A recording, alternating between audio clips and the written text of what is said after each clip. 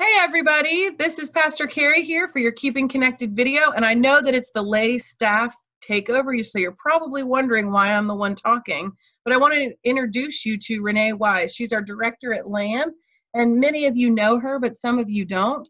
And so Renee is here to talk to us a little bit about what's been happening at LAM. So Renee, can you tell us what's been going on at LAM?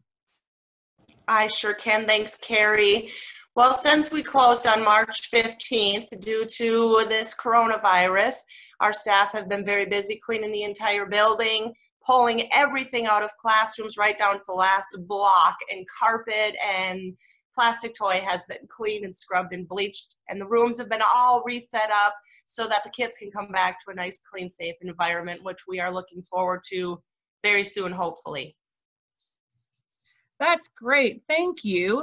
And I've seen, as we are in church, we're doing everything online now, children's Sunday school, adult education, worship, everything's online. And I've seen an increased presence of LAM online too. Can you tell us a little bit about what's going on online?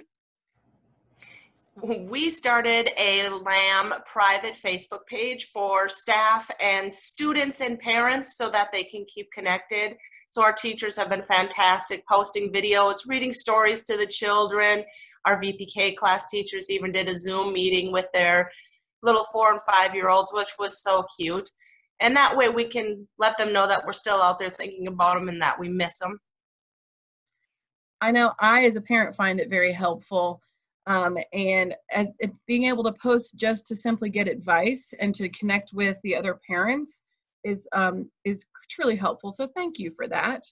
I also had a question about the LAM Advisory Council. So as with all the other parts of the church, LAM is has a committee that kind of functions with you, Renee, to kind of make processes and to help you as we run LAM. And so can you tell me a little bit about what they've been doing?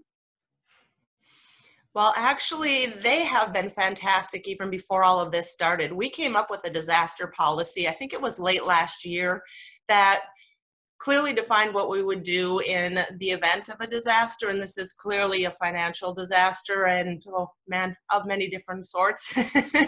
But they reassured us that the people enrolled at LAM would not have to pay tuition past a week that were closed, but the LAM staff was still able to get paid, which was fantastic. And then we got the CARES Act. The Payroll Protection Act came through, so we've been protected there. We now have a task force started on how we are going to reopen LAM and what it's going to look like and what kind of precautions we have to take to make sure that everybody is in safe. Sally and Phyllis have been a part of that. Sally Gann and Phyllis Stabler, in case you need last names, are part of that task, along with Sarah Hannah, who is one of our parents. And it's been very helpful. We have met and talked and sent emails, so hopefully we'll be heading that direction soon. That sounds excellent. Is there anything else you'd like to say to our church members in this crazy time? Oh, I would like to thank everybody. We can feel your prayers and support on the back half of all of this. We miss seeing everybody on campus and all the activities going on and the smiling faces to us. So hopefully we get to see you very soon, and thank you for all your support. Yes, thank you so much, church, for supporting all that we're doing online and all that LAM is doing and will continue to do.